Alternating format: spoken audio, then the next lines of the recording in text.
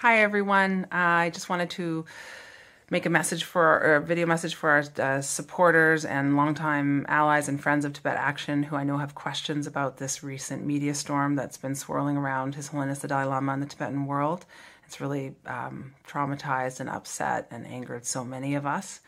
I wanted to just speak to this as a Tibetan, as a mother of 3 young children, as someone who grew up, born and raised in Canada in the West, between 2 languages, 2 cultures, 2 religions. I really feel like I kind of can see this for what it is, and I am so devastated that it has happened. And this clip that went viral shows an interaction between His Holiness the Dalai Lama and a child, a boy, at an event in India, in Dharamsala, public event. The child's mother is on stage, the grandfather is on stage next to His Holiness the entire time, though most people who viewed the viral video will never know that.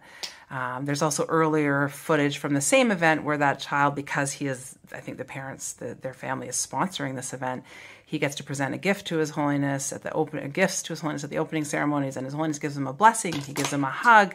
There is a beautiful interaction between them where you really get to see, I think it's very consequential to this question, you get to see His Holiness's mindset when he says, with this child standing in front of him, he starts to recollect his own childhood and talk about his now deceased elder brother and remember playing with him and fighting with him. And he does some other teasing, joking things with this kid in this earlier part of the event that you really see how he is looking at this child and how he is approaching or feeling in this moment. And I really recognize, as someone who now has aging parents and knows a lot of aging elderly people, I see also the humanity of His Holiness in this moment where he is just, he, like a lot of people, he's almost 90 years old. A lot of elderly people recall and are sentimental and remember their childhoods more, especially and I really are sort of so happy to be around young children in this way, and that it's just such an beautiful and innocent and human sort of feeling that His Holiness you can see in this interaction. But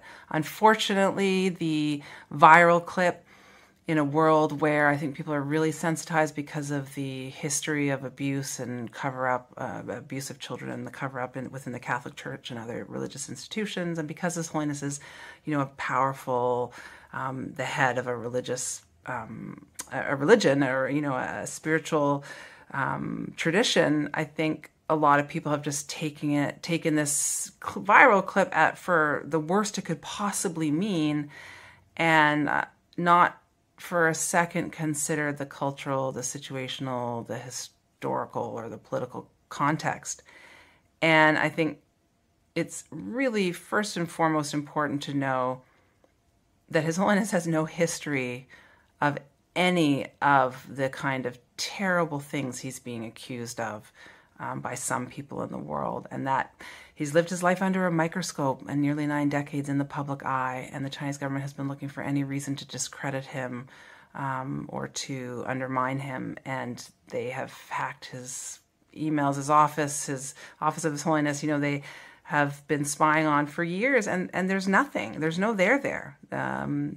What happened in Dharamsala at this event and His Holiness's whole life includes nothing to give any merit to such terrible, awful accusations. And I guess it's important for people also to know that the Chinese government has weaponized this video, this clip, and made it go viral and pushed it even, so that it would go so much further, because their goal is to delegitimize His Holiness, to undermine him, and to try to delegitimize and undermine the Tibetan struggle for freedom.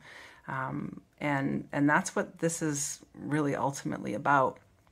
And, the clickbait journalism and the sensationalism and this quick snap judgments and condemnation that exists now, especially in our online world, is just absolutely wrong. And I can feel and see in this moment just how wrong and how wrong people can get something. Though I understand a little bit about how this appears, it's not what people think it is. And I feel like it's really important for our allies and our friends to stand with Tibetans right now, because Tibetans are truly traumatized by this. His Holiness is everything to Tibetans, not just as a religious and spiritual leader, but as the light of hope in the darkness for people who've had everything taken from them, who've experienced loss of country, of land, of place, of belonging, have experienced torture, and our culture and identity stands on the edge of annihilation as China's genocidal policies in Tibet continue to roll out to this day. And that's the crime.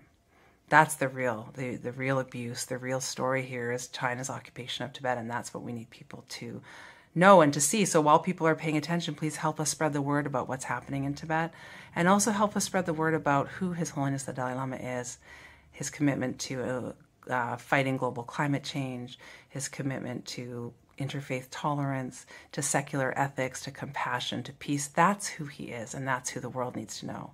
And please help us put those videos and the wealth of information that already exists out there. And that's how we'll fight this. And please just continue to stand with us. Tibetans need you, and His Holiness, needs us all to be compassionate and to work for justice. And in this case, a great injustice has been done, but we can help to right this wrong, and it's up to all of us. So thank you for sticking with us, and I hope everyone can help in this next phase of the battle.